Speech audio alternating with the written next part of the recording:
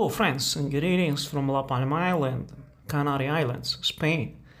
From here, from this electrical installation next to the banana plantations, we will do a flight to the new Earth, to new lava delta that got formed last week.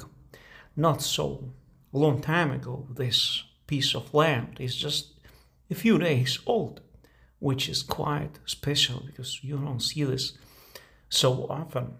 Creation in front of our eyes, new land being formed here on La Palma Island.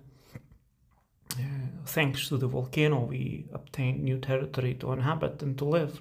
And not only we, but also birds, plants, all kinds of animals are going to live on this new piece of land. So, in a way, there are some good things about the volcano. They give us space to live, to exist.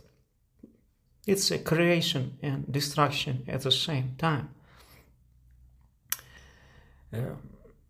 Now we are approaching the new lava delta, and you see how much steam is coming from it. It's still very hot. It's just a few days old. And now we will go a bit lower. We will access, there is this beach that got formed to the south, very flatland, and there is a small ocean lake inside of this lava. You'll see it very soon. See how hot it is. I presume this beach will disappear sooner or later because it's so shallow. You see, water is already soaking through, and through erosion, most likely it will not be here after a few decades or maybe even years. You see there is a lake, ocean lake to the left, and lots of sulfurous elements because they are yellow, and all the steam is coming from the heat and gas that is still present. Some birds already flying over, exploring the new Earth. You see how beautiful it is at the same time.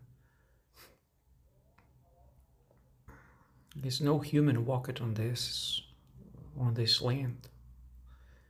Completely virgin.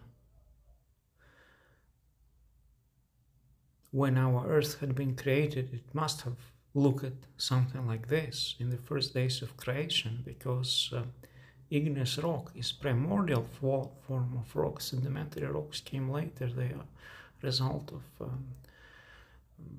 sediments, sand, all kinds of dust that accumulates and turns into rock.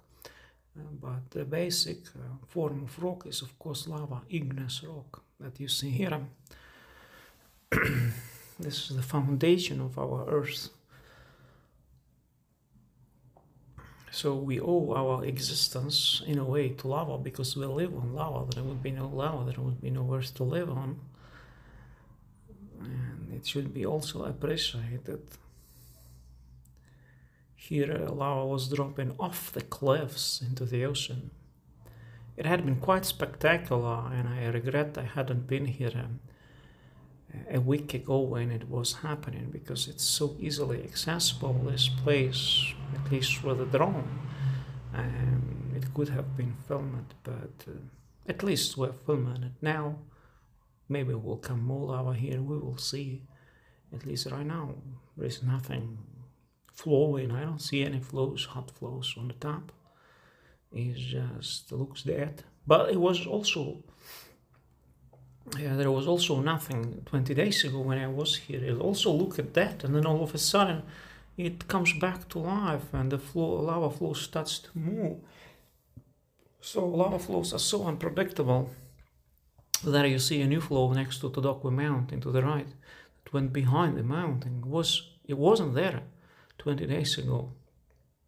And this flow in the middle, it also expanded. It was smaller. Now it had got those two tongues that are stretching in a very strange manner, like an animal with two paws. This is the old lava delta that got formed in September. It also expanded somewhat during the past week. So now we got two lava deltas, which is quite remarkable. Who would expect to get another lava delta now in the end of November? Even I, when I was leaving the island, I didn't expect that this volcano to last so long. I didn't plan the set trip that I will come here again, but you see, volcanoes are utterly unpredictable. I wouldn't be surprised if this volcano would last another 3 months or something similar, half a year. Nobody knows what to anticipate from this eruption. They're completely out of control.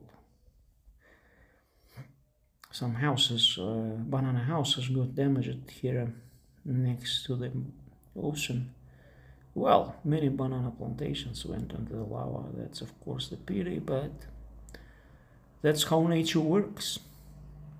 We should respect the nature.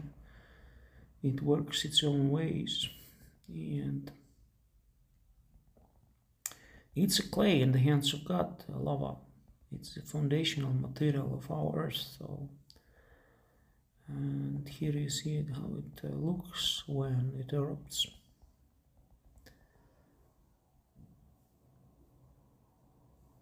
I wish you all the best. Greetings from La Palma Island. Be well.